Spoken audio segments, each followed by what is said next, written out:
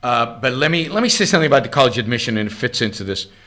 I mean, the college admission scandal is pretty amazing, shocking, but not surprising, really. It's the depth and the extent of it, and the sophistication of the fraud is, I thought, was a little surprising. But the fact that people are doing this is not. And I have to say that this relates to something I observed when I first came to the United States. And when I had kids, it became even more and more and more evident. And that is the obsession that Americans have, with higher education, with prestige in higher education, with where are my kids going to go to college? I mean, there are parents out there who are planning this from birth. What kindergarten will get my kid into the best primary school? What will get my kid into the best high school? Which will get my kid into the best college? Best defined as what? As ranked the highest, as prestigious as the school I went to, as what other people say is the best. With all these parents that I've encountered over many, many years, I've never heard once of the question of where will my child get the best education? Where will my child learn to use his mind most effectively?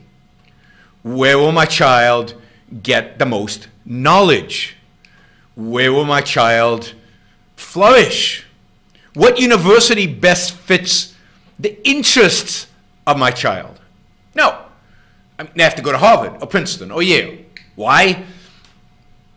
Because it's prestige. Prestige for whom? Well, often it's for the parents. Often it's so the parent in the cocktail party can say, well, my kid's at Yale. My kid's at Oxford, right? Whatever, right? It's this second-handed mentality that we just talked about applied to universities and colleges, and it's obsessive. And it's all, I think, mostly driven by second-handedness, by wanting to appear important, wanting to appear successful, caring about what other people think of you, and elevating that to a primary. And therefore, driving your kids nuts, or, which I think is more prevalent and in some senses more disastrous, turning your kids into conventional little bromides of the kind of kids who go to Harvard, the kind of kids, you know, completely conventional in their ideas, completely conventional in their behavior, completely conventional in their activities, just completely conventional. All so they can go to the esteemed college so that other people can look at them and say, whoa, you went to Harvard. So they'll get a job not based on their skills. They'll get a job not based on their success. They'll get a job not based on what they know or how hard they work or how much they apply their mind. They'll get a job based on a resume. And unfortunately, there are many jobs given away based on resume. I don't think long-term you succeed very much, other than in politics and maybe a couple of other professions, based on what school you went to, your connections. But as Ayn Rand illustrates in The Fountainhead, you can go a very, very long way, even in corporate America, even in law firms and investment banks, and certainly in architectural firms and others, by being a second-handed, not uncreative, conventional player of the game everybody else is playing.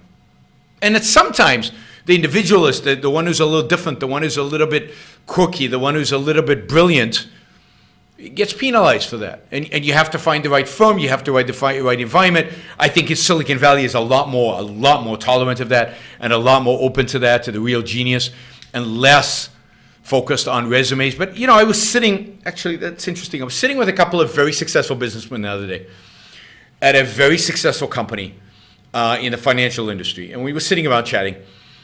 And one of them said, we were talking about education, and one of them said, I don't know, you know, for years we've been talking about just having a test and just hiring people without even looking at where they went to school and without even requiring them to have gone to school. He says most of our hires today are from Ivy League schools, and most of them suck.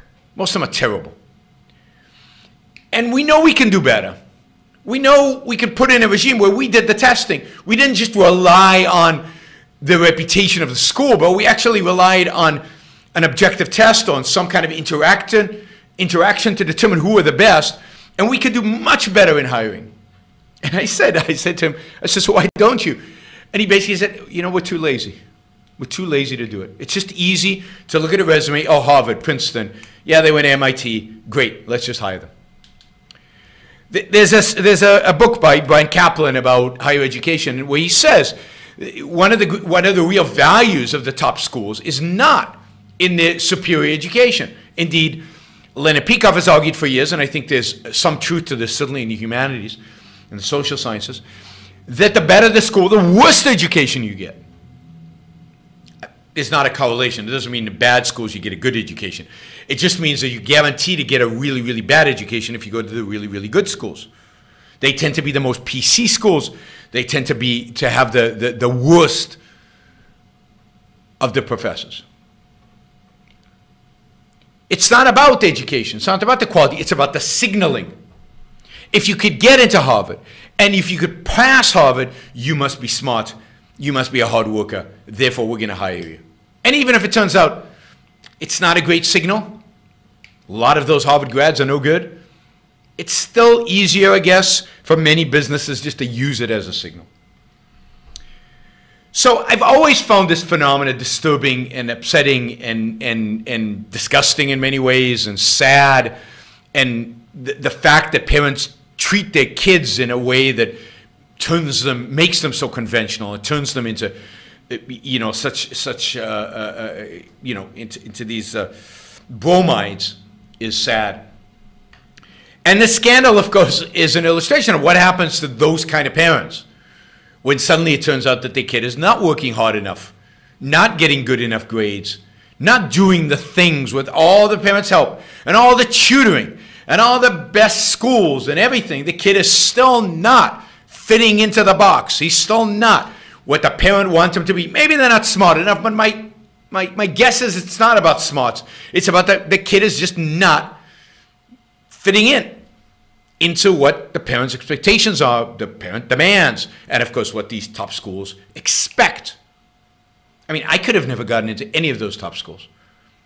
I mean, I didn't take high school seriously enough to get grades good enough to get into any of those top schools, and neither did I want to or did I care.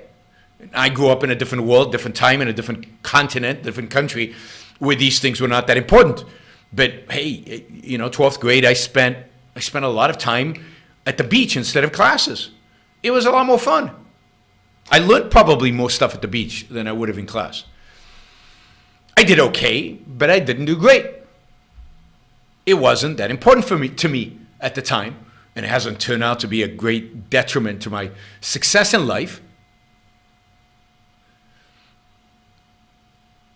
So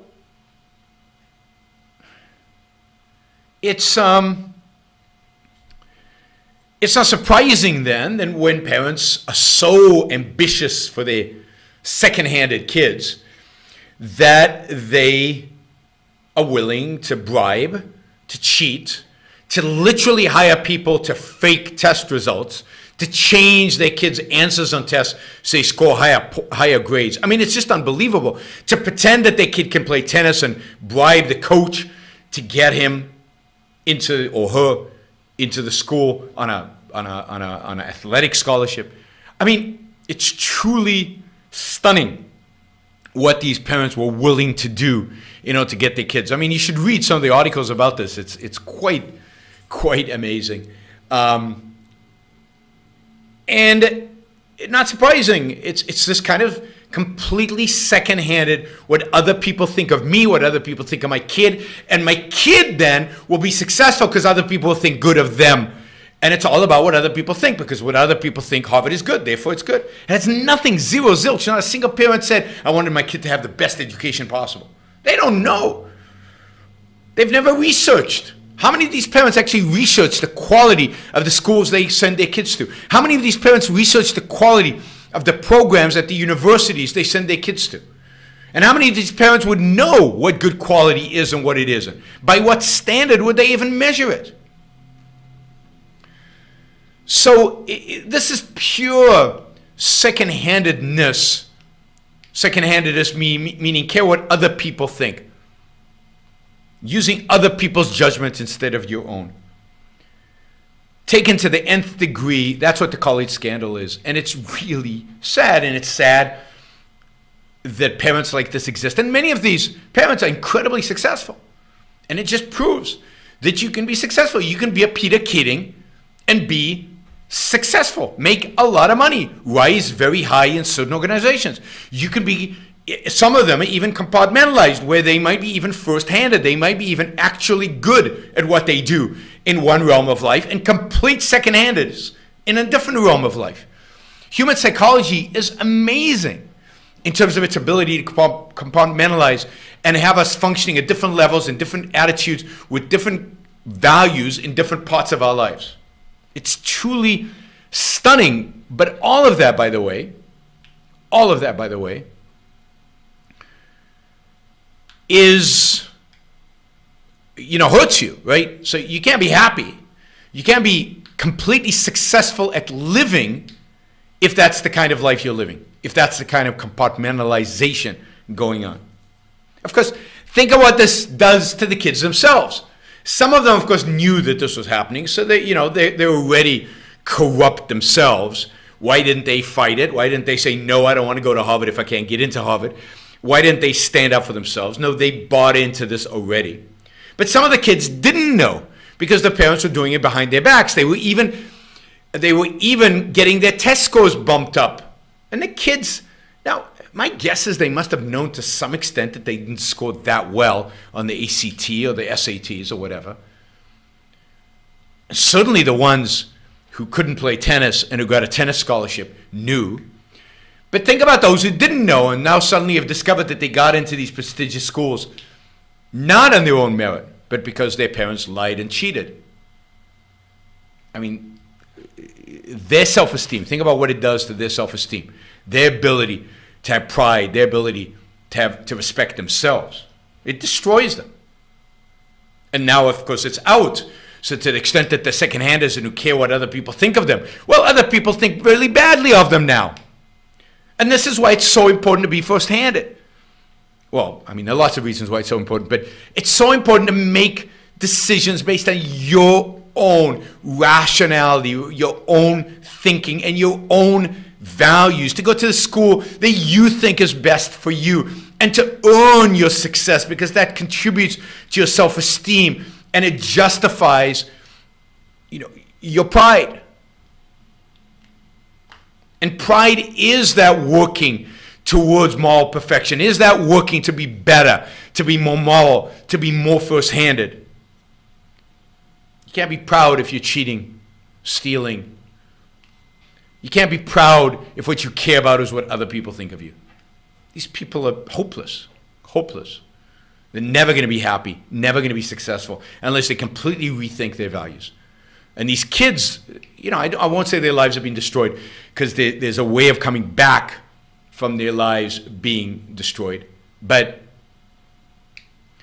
it's pretty horrific for them. And then, of course, there are the kids who didn't get into Harvard and Yale and Princeton, who might have worked hard and might have deserved getting into those schools and might have had a good reason to go to those schools, and who didn't get in because somebody cheated to get in. Now, for the most part, I don't think that matters that much. I mean, if those kids were really, truly ambitious and really, truly valued that, they probably went to another good school and probably did fine. But it's still true. Somebody got kicked, didn't get in because somebody else got in. And to the extent that